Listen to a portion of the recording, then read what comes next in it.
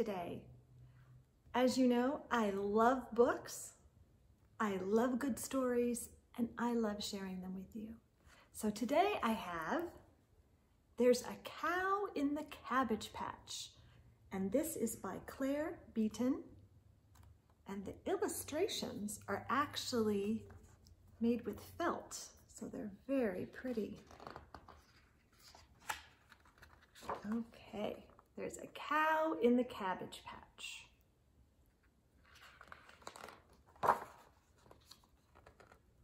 There's a cow in the cabbage patch. Moo, moo, moo.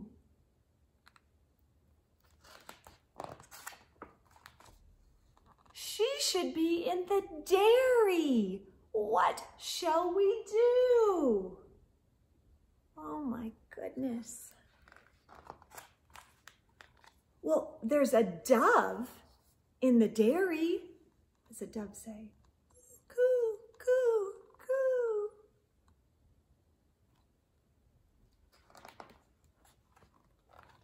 He should be in the birdhouse. What shall we do? Oh boy, look what he's got. You see that?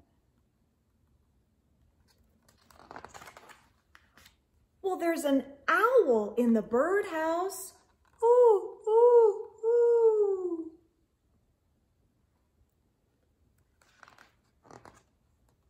He should be in the old barn. What shall we do? Oh my goodness. Well, there's a horse in the old barn and a donkey too. Where should they be, do you think?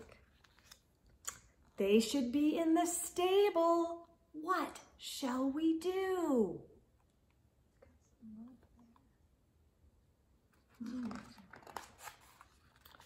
Well, there's a rooster in the stable. Cock-a-doodle-doo! Where would the rooster go, do you think?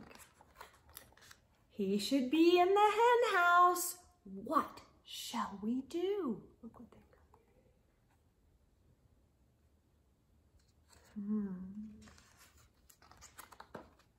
There's a pig in the hen house with piglets pink and new.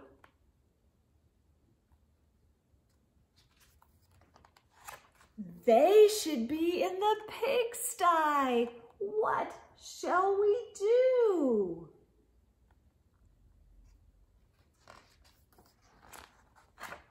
Well, there's a black sheep in the pigsty with lambs 1 and 2. Getting a little muddy there in the pigsty, aren't they? They should be in the meadow. What shall we do? Uh-oh, I think he slipped.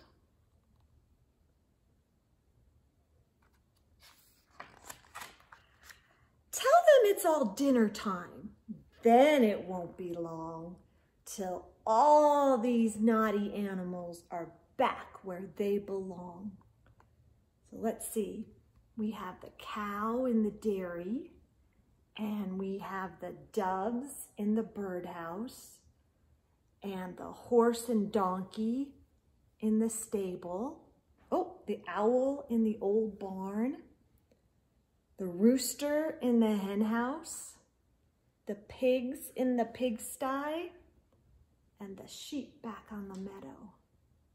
Looks like they're all back where they belong. And that is the story of There's a Cow in the Cabbage Patch.